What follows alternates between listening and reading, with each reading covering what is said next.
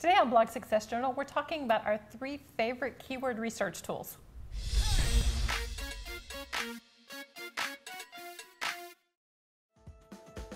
So what is a keyword tool? Basically, it's an online application that allows you to research and identify the best keywords to target on your blog or post that you're making on your blog so that you're not just guessing and hoping someone will show up to read them. You want to target specific words. Yeah, and that may sound a little technical, but it's so worth it. Do that in the beginning. Do it, do it, do it. It's totally important and it's really not hard. Okay, so let's talk about the first one, the Google AdWords keyword tool.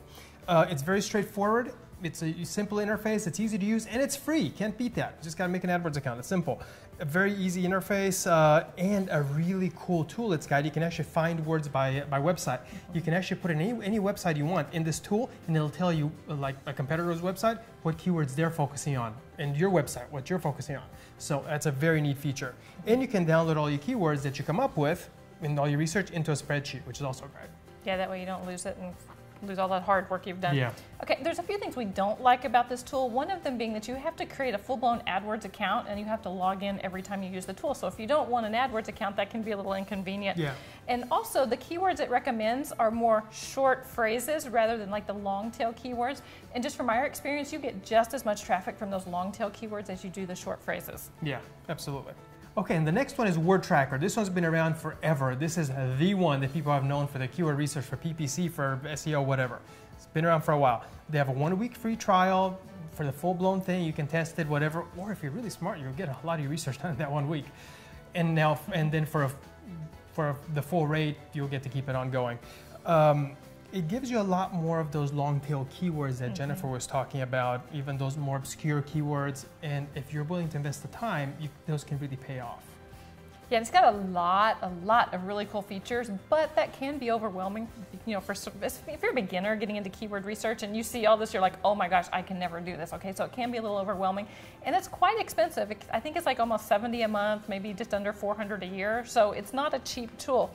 And here's the thing, the data is compiled from Dogpile and Metacrawler instead of Google. So if you're trying to rank well in Google, the data you get back may not be quite as accurate, but I really don't think that's a big deal. Yeah. Now, there's another tool that we actually like a lot that we actually use ourselves all the time. I'm always in this thing. It's my favorite. Yeah, it's the SEO book tool. And to go check this out, go to blogsuccessjournal.com/SEO book. It's free. Yes, you got to make a login. Big deal. Anyway, it's free.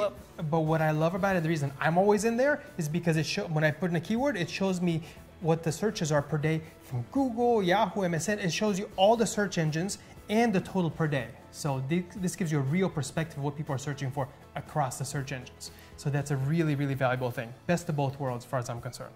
And they also have a cool toolbar you can install, so it gives you all this SEO stuff. Yeah, you just have a little button at the top if you want to research a keyword. Now, like Dan said, it gives you the results across all the search engines, but the way it's presented can be a little confusing because it's in different columns for each search engine. Look, we just look at the total number of searches, okay? That's really all you care about. That's what I want to know. How many people search for this every day? And while it presents it in kind of a confusing way, it's still more basic than Wordtracker. So if you really want the full end-all, be-all, Wordtracker is probably the best one, but you know what? SEO book works for us. Yeah, find something that works for you and do it, you know?